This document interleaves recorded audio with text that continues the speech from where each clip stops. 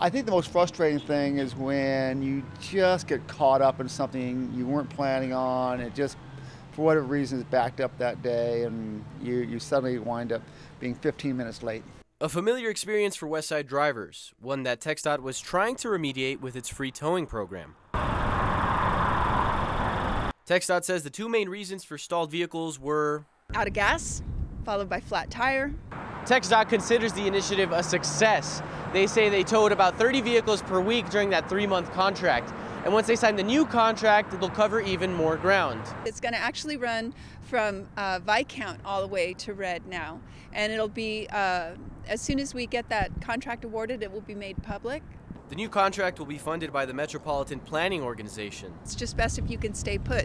If you can safely exit the vehicle and get behind a barricade, that is a safe option, but really it's best if you just stay in your vehicle. Typically the response time has been less than 30 minutes on the towing contract. The long-term goal is to bring back the HEROES Roadside Assistance Program. That program ran out of funding in 2010.